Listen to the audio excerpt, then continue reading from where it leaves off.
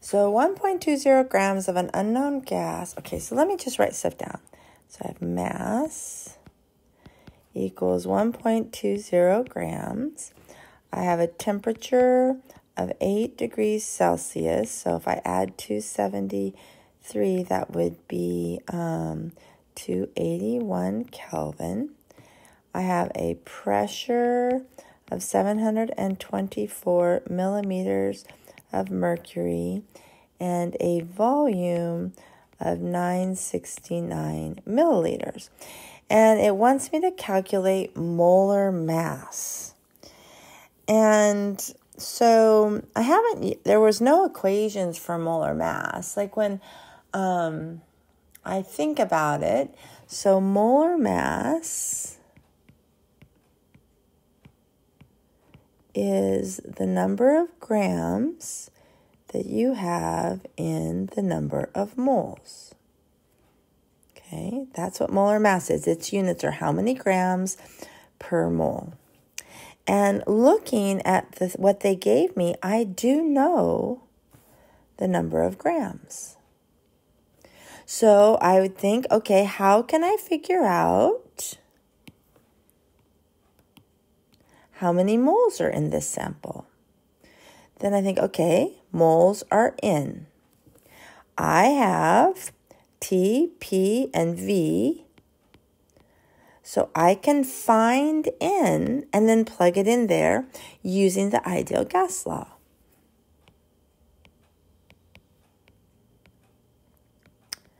Now, one thing I want to point out, I mentioned this in the previous ideal gas law problem, is R is a constant. So it always is getting plugged in there, but it has its own units. And that R, that number, 0.0821, is only good for those units. If I have different units, my R value would be different. So I look here, and the volume is liters, and this volume is milliliters. So let me change milliliters into liters so they match. So to go milliliters to liters, I'm going to divide by 1,000.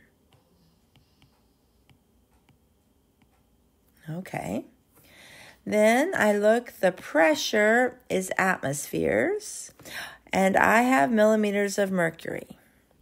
So 1 atmosphere equals 760 millimeters of mercury. I do give that to you on the exam, but you could, if you're doing homework or whatever, you could look it up either online or in your textbook. So let's see, I need to put the 760 on the bottom, so the millimeters of mercury cancel, and the 1 atmosphere on the top. Okay, so 724 divided by 760. 0.953. Then if I continue looking at my R, I have moles here, which is what I'm going to want because that's what I need to plug in. And then I also have Kelvin, which I already converted to Kelvin. So this is an ideal gas law problem, but in this particular example, I was given the units that if I plug those units directly in, I wouldn't get the right answer because they don't match R, the units in R. Okay, so let's look here. So P is 0.953 times volume, which is 0.969. That's the left-hand side. N is what I'm looking for, and I'm multiplying that by 0.0821. Crazy units. And T, 281 Kelvin. So I want to rearrange for N. And so I'm going to take this right here and divide it to the other side. And you could simplify at this point, you just do your math.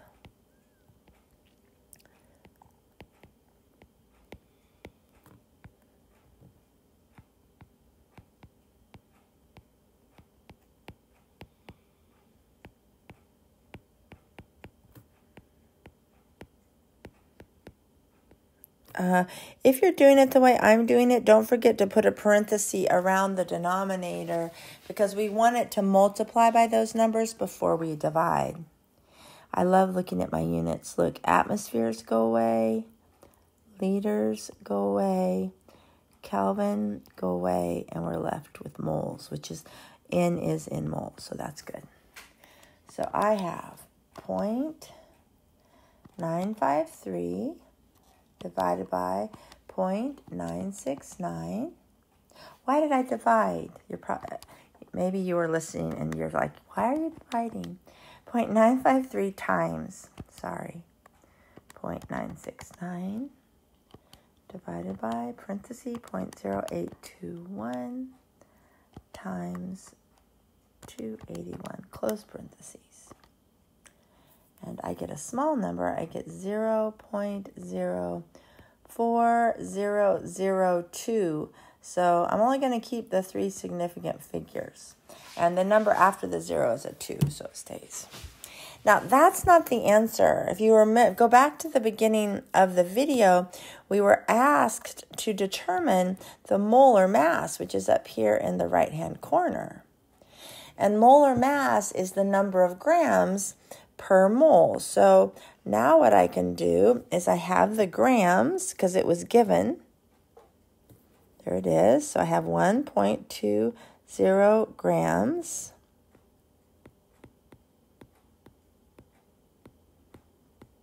Okay, that was given, divided by the number of moles that this sample would have. So you see it's grams per mole, which is the molar mass. So let's do 1.20 divided by 0.0400. And I get to 3 significant figures, 30 grams per mole. And so that would be my answer. So just to summarize in this one, one thing I recognized first off, which you don't really do until you practice, but that molar mass, I thought of its units. It tells me grams per mole. Then I recognized I had the number of grams given, so I used the ideal gas law to figure out the number of moles. What made this problem a little bit longer is every number I was given had to be converted into the units that matched R. So we got there. That doesn't always have to be. You just need to check and make sure they match.